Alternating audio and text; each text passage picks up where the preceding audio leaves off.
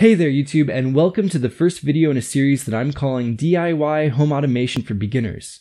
In this series, I'm going to answer the question of what is home automation and what can you do with home automation. I'm also going to show you how to actually build a device from scratch, set up a smart home hub, and connect them so that you have the fundamentals to automate anything in your home that you want.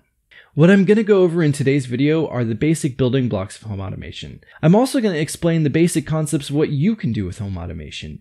And finally, I'm going to give you a rough glossary of terms that you're going to need to understand to get the most out of the next few videos. So let's get started. To begin with, I'm going to talk about the building blocks of home automation. The first thing that you're going to need are the things that you want to automate.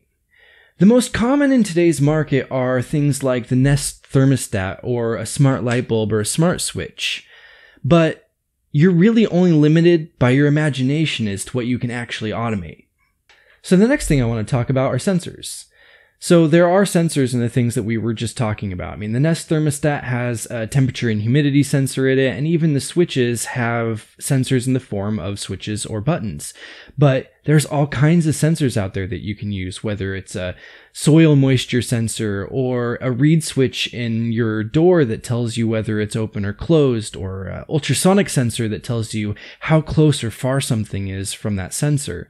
And you can use all of that data to feed into your network to determine and orchestrate events with the smart things that you're controlling. And speaking about orchestration, that gets into the third sort of thing that I want to talk about, which is a smart hub.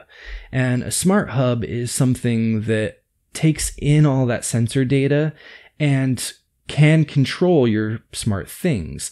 And so it can make decisions for you, which we can call automation or orchestration, and say, if I see rain in the forecast tomorrow, don't turn on my irrigation today. Or when the sun goes down, or when the sun sets, turn my front porch light on.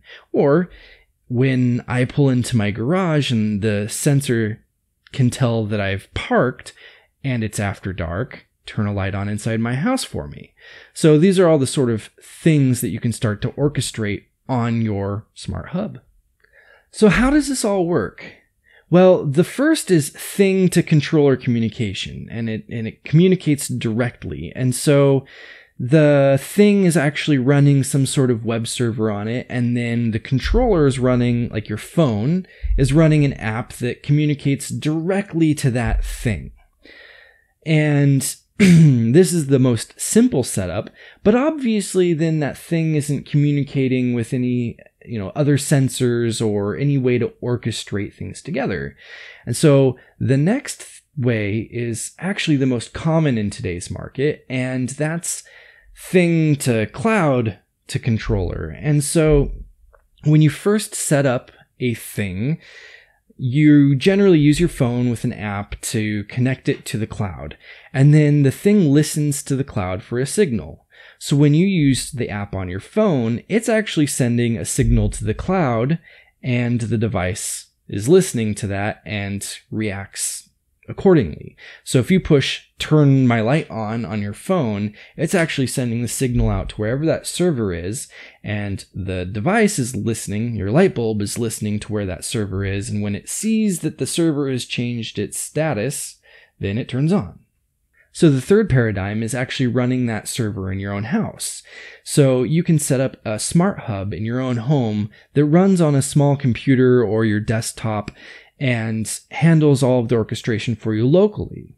Now, the reason that the second paradigm is the most common is because it doesn't require you to have any additional items in your house. Some of the early home automation systems required having some sort of smart hub, and they just didn't take off because you had to invest so much in the smart hub, and then you had to get all of the individual devices on top of it.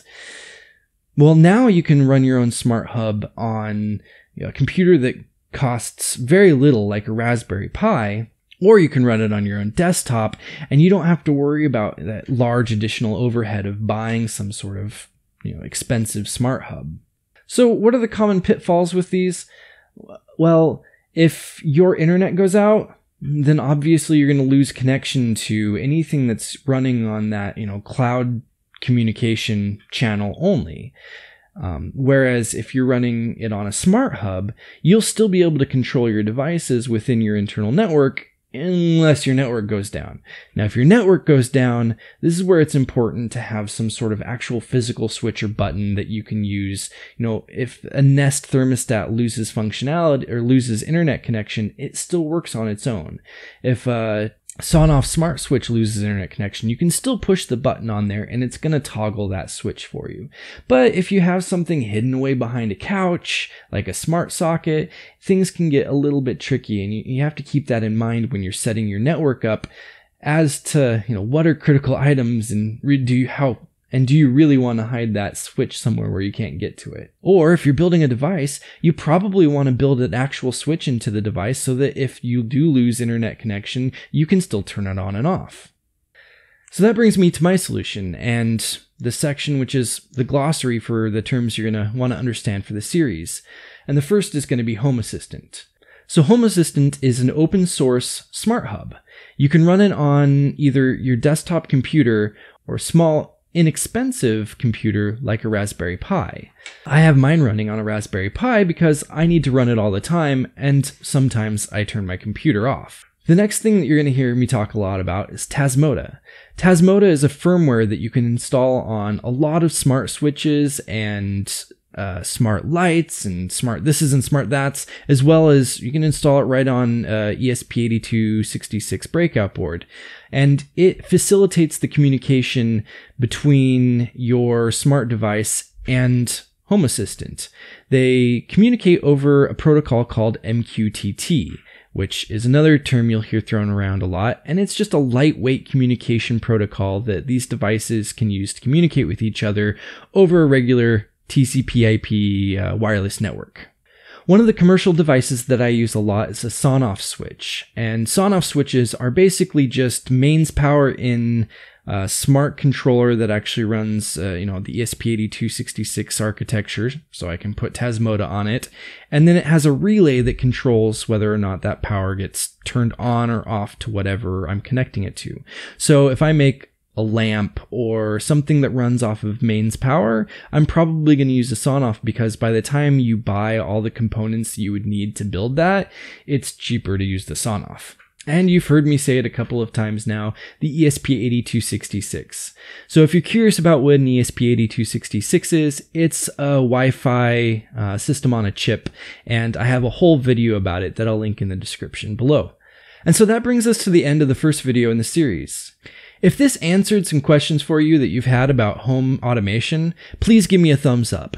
And if you're curious and want to follow along, hit that subscribe button and follow me through as we explore home automation and set up some really cool stuff together.